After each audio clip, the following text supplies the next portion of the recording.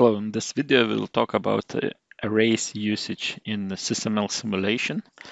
And we'll start from this simple but common case when we have values, multiple values, like with multiplicity many here in the system properties. And in this case we have system, we have total, let's say here, total, right, in the system model. And then we have parts. One part has, you see, like values, which has multiplicity many, it could be, many parts, or could be like values of many, right? And then we have values, also multiple values here. As you can see here, we are also setting non-unique property, which is available, is unique here, false by default, because, if it is unique, then all the values should be different, which is not necessarily the case. And then, so how to, like, for example, you can run this model here, and then see that you see your parts, they have single value, right? And you can right click here and add, remove, or add those values here, one value, and add more values. If I will have multiplicity here many, instead of one, I would be able to right click, add more values. But how to save those values, so you just select, the system and save as instance. When you save as instance, we have here instance and an instance table. We can see that this instance actually has systems, subsystems, right? The total here, whatever, it could be empty here, right? It's even confusing when the total is already saved here, and inputs might be different, right, already.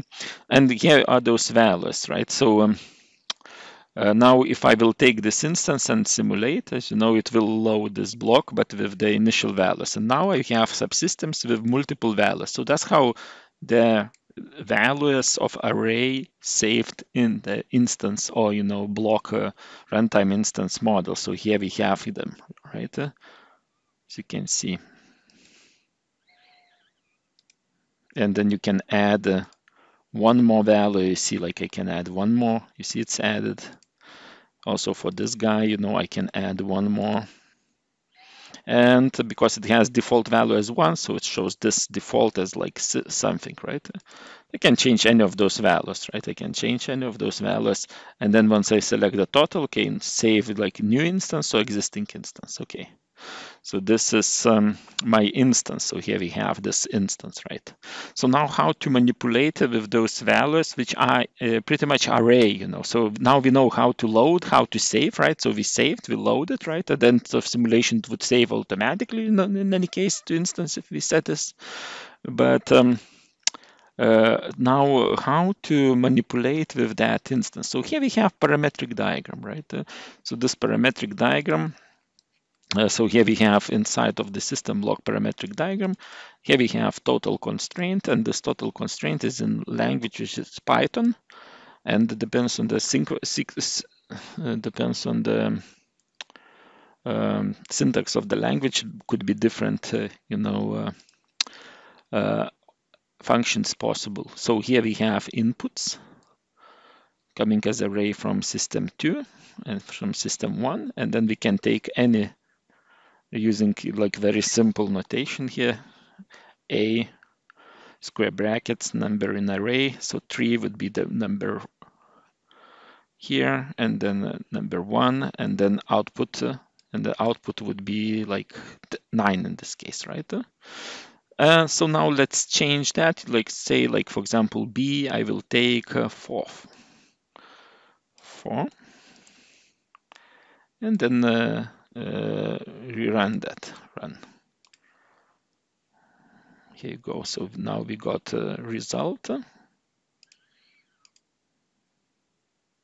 Oh, and that's good mistake, I did, so I ran this parametric diagram instead of running, the instance, right? So I need to go here or here and run the instance. Run instance. So this executes this instance, and then we get results as a 9, right? So let's check. We get 3 here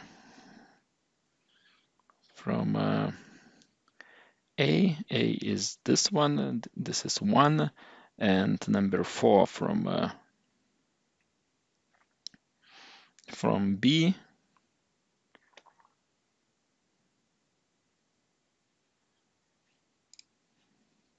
Okay, so now let's run this instance. So right-click, simulation run, and we get result, right? So we can change which parameter we'll take.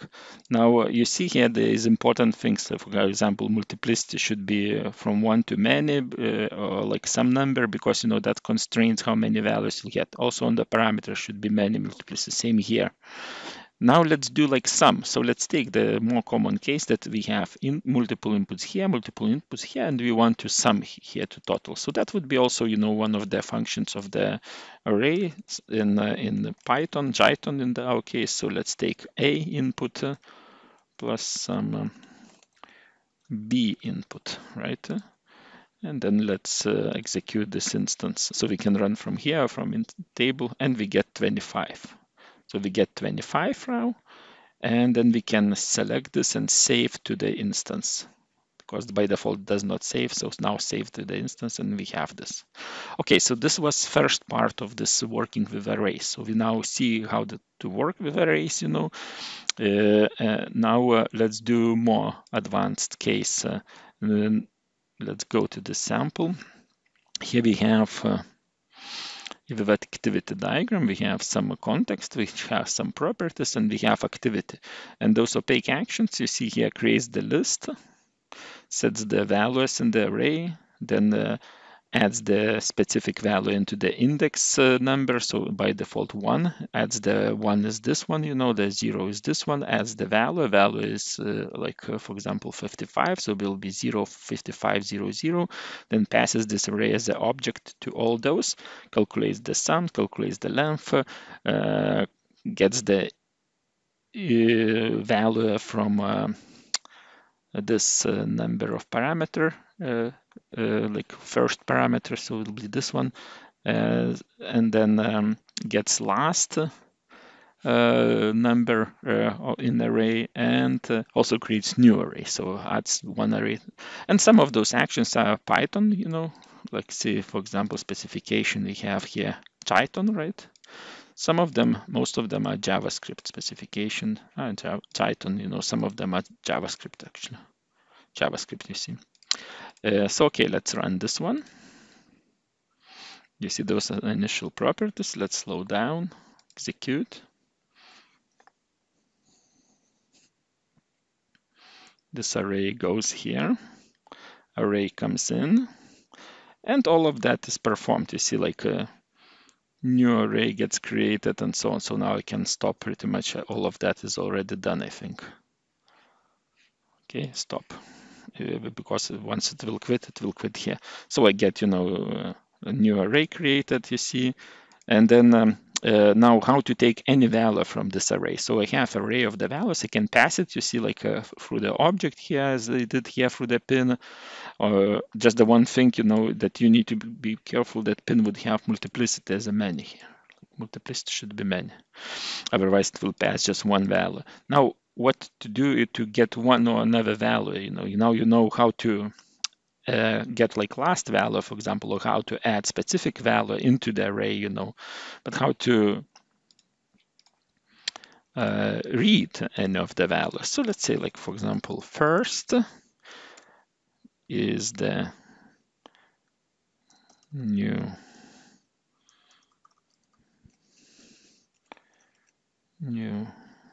array of the 0. 0 will be first. Let's set the Jython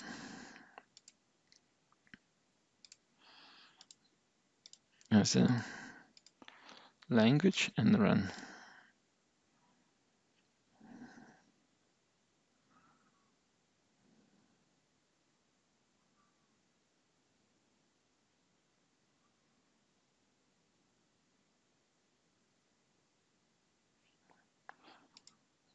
So here we go, we got this one, you know. If I want to get next one, you know, I can do like 1. If If I want to sum, I know already how to sum here. If I want to do something else, I can do something else.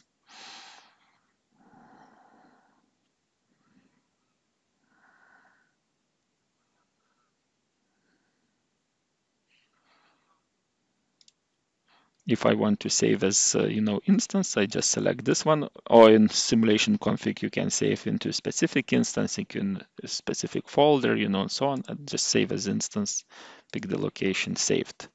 Why to do it? Because then next time you could load just from the instance, for example, right click, simulation, run. Yes, you see now I loaded all the data here. And also I could save at the end, right? So it makes sense, Now I know how to manipulate with array, One more case, when we have, for example, array is parametric diagram here. So parametric, there's some constraints. Here, and here in parametric diagram, I can get a new array. I can do some if statements and then perform multiple operations, as you can see here with the arrays, and then get the values. And let's run this parametric diagram.